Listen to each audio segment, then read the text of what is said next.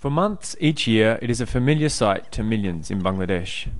Dirty black clouds of smoke pouring from the tops of chimneys throughout the country. The toxic mix of carbon monoxide, sulfur dioxide and ash that gush from brick kilns here are a threat to the health of those working beneath them, neighbouring communities and the global environment.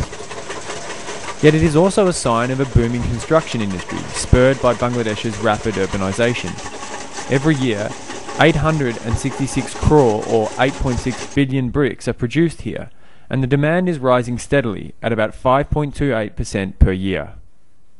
The brickmaking industry in Bangladesh remains largely unregulated and unmonitored. More than 90% of the country's brick kilns continue to use 150-year-old technology, a colonial technological legacy that is highly energy intensive and dirty. Production costs are high and quality is poor. And while the kilns do provide work in this competitive labour environment, in traditional kilns, production is seasonal, meaning a precarious employment situation for workers. And traditional kilns create a precarious environmental situation as well. Energy inefficient, they require tremendous amounts of fuel to run, and at present, 33% of kilns use firewood, a significant cause of deforestation in Bangladesh, where the natural resource base is already stretched. Traditional brickmaking is also one of the largest sources of greenhouse gas emissions in Bangladesh, estimated to be in the order of 6 million tonnes of CO2 annually.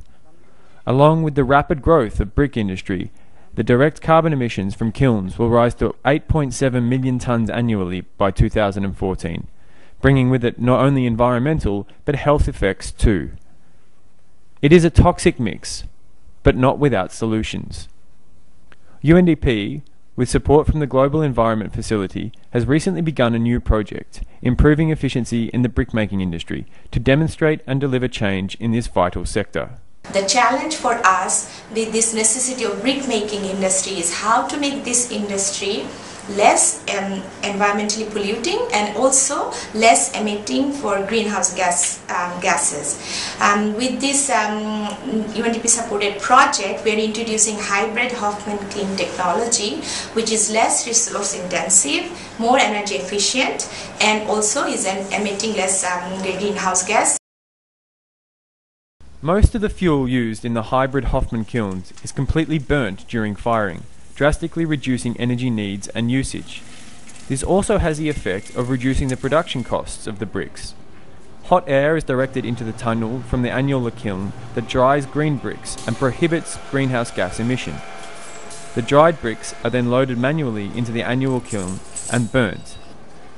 The higher quality bricks that are produced in the hybrid Hoffman kilns are more resource efficient and environmentally friendly.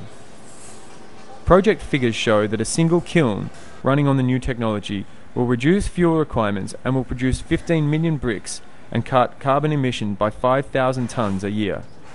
The existing outmoded technology requires around 23 tonnes of coal to produce just 100,000 bricks.